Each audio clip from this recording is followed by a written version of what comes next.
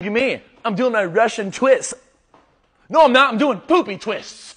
When you're doing the seated torso rotation, Russian twist, whatever you want to call it, we're not handing off things side to side. This is not really working our core optimally. What we want to do instead is lock the weight on our bodies. Not here, on the body.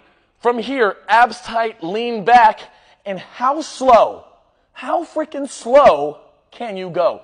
Slow rotation, trying to get your elbow between your knees. I am telling you right now, this, way more challenging, way more intense than this. So lock the weight on your body and try to see how much you can freaking twist side to side. You're going to get so much more out of your reps. So keep that in mind.